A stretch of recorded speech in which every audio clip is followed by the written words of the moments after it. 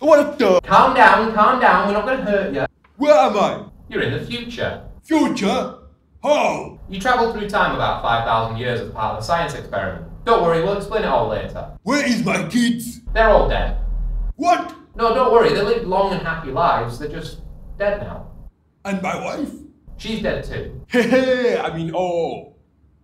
Before we integrate you into society, we need to explain computers to you. Computer? Yes, the thing that's in front of you.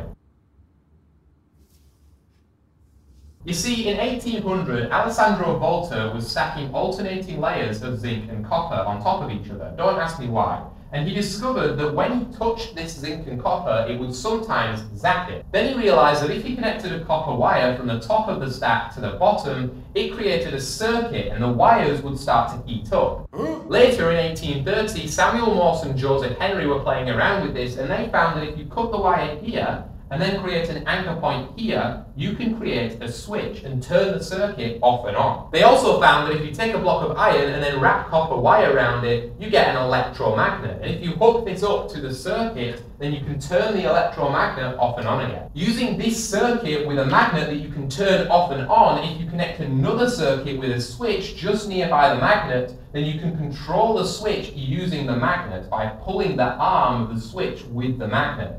So, Morse and Henry had a way of controlling this circuit using this switch.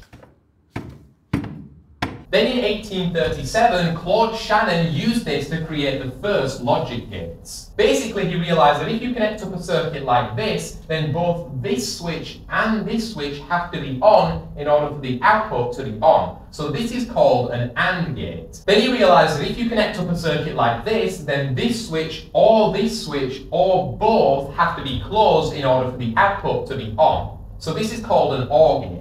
And lastly, he realized that when you connect up a circuit like this, when the switch is open, the current can only go through the output. So the output is on. And when the switch is closed, then the current can go through the switch, so the output is off. This is called a NOT gate.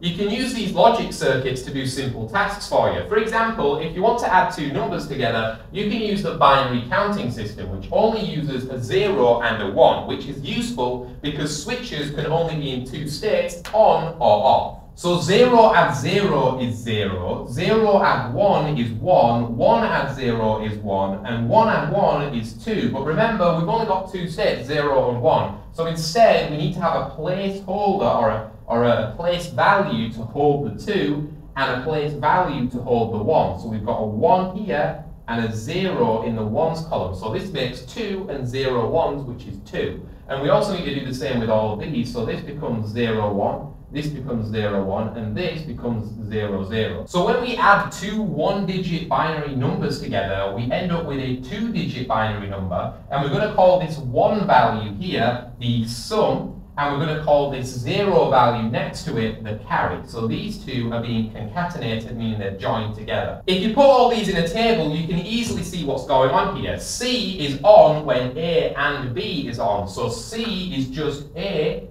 and B. But S is a little bit trickier because S is on when A or B is on, so S equals A or B, but not when A and B is on. So we need an AND, not A and B. So to turn these into circuits, we just need to use these logic gates instead of using words. So C is easy because C is just A and B. But for S, we need this AND gate here, and we want an A or a B, and then we want a NOT gate, and then an A and a B. Lastly, we can connect all the A's together into one circuit, just so that they're not repeating.